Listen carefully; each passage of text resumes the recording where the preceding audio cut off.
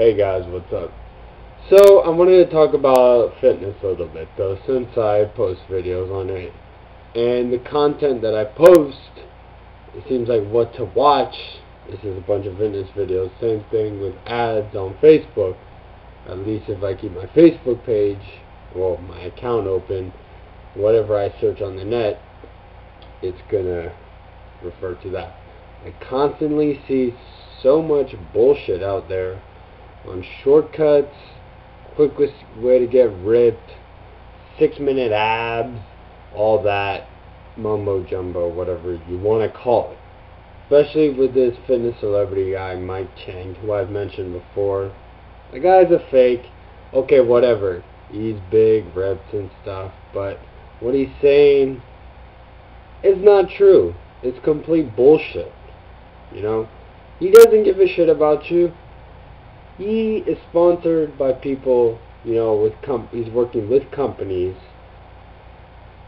to make revenue, money. They care about numbers. You know, it's all about marketing though. They don't care about you. They don't care about your goals, your needs. All they want to do is take your money and make sure that you're happy with their product.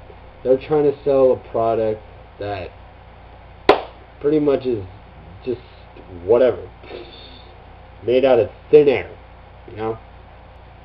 Tell me this, how the hell are you supposed to have a fortune, $1 million piece of artwork, like your own body, when you're only going to work with a minimum wage work ethic?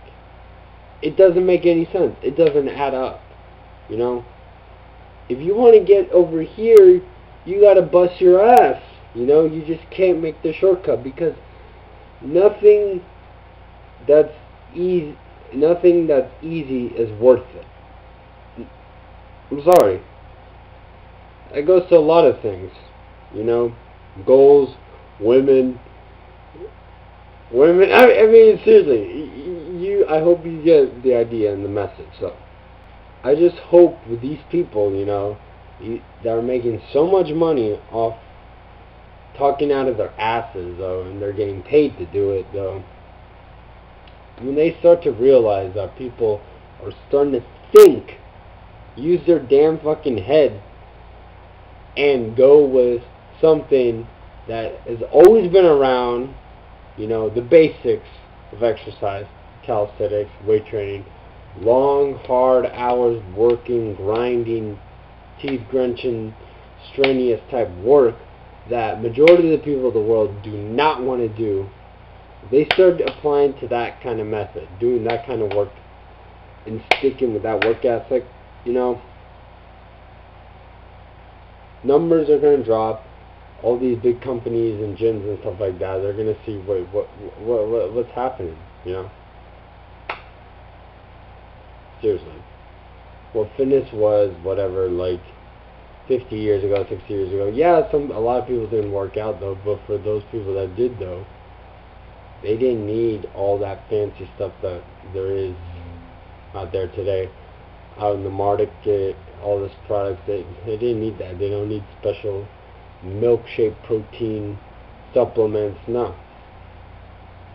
Fruits, vegetables, meat, chicken, natural whole foods, and just hard ass fucking work every day, or at least every other day, but doing something every day though, but not being lazy.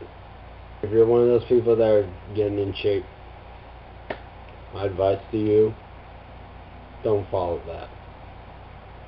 If something like that ever approaches you, cancel it. Go with something that you probably learned in PE in school.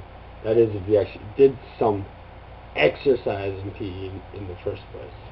You know, so some good push-ups, pull-ups, sit-ups, sprints. Do 100-yard sprints, or go for a run. So don't worry about time or distance. Just go for a certain couple blocks or so, give or take. Just run at really good pace though, knowing that you're going to be breathing heavy, panting, come back, do it again, or go around however, whether it's 30 minutes or so, but always go out there, do something. So don't take the easy way out, shortcuts, because you're going to get half-assed results with a half-assed effort. That's the truth.